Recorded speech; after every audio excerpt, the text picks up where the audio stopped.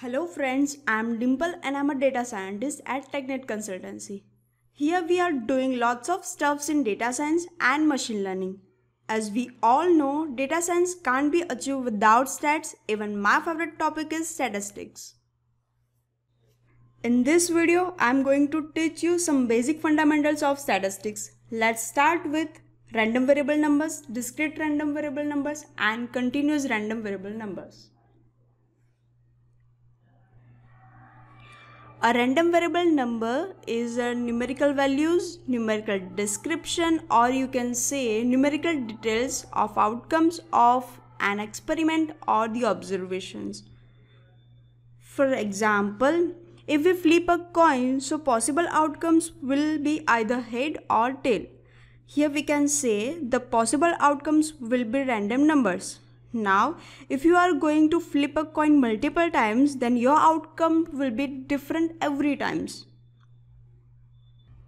Same in the case of dice. When we throw the dice, outcome can be anything between 1 to 6.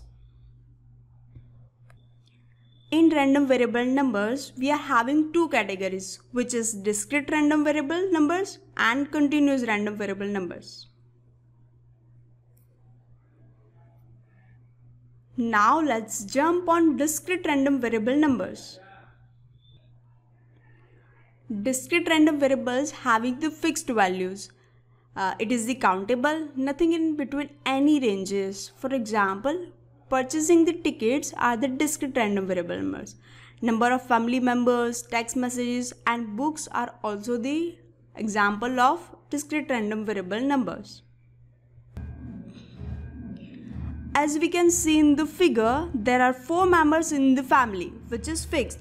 So they are not in the any range, but they are the countable.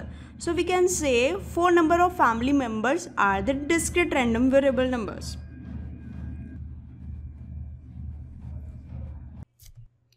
Let's take another example of final exams, where in this figure 12% students having the A grade, 29% students having the B grade, 33% students having the C grade, and so on.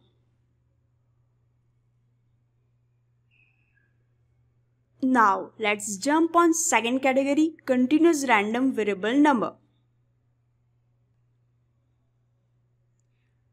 It takes on an uncountability infinite number of possible outcomes. Measure the outcomes. It contains the values between the ranges. In short, we can say continuous random variables are the infinite numbers and we can measure the outcomes. For example, time, temperature, heights are the example of continuous random variable number. For example, in this figure, the height of family members can be anything between some range like 4 to 6 feet, 5 to 7 feet. So, you can't say the height of all the family members are always fixed number of feet. Let's take another example of salary of different employee in a company. As shown in the picture, it can be anything between $9,500 to $10,500. So some of employee can get $9,500 or $6,500 and etc.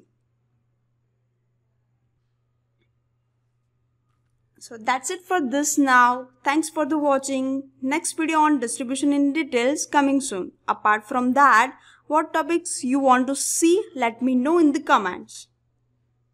Till then, happy statistics. Thank you.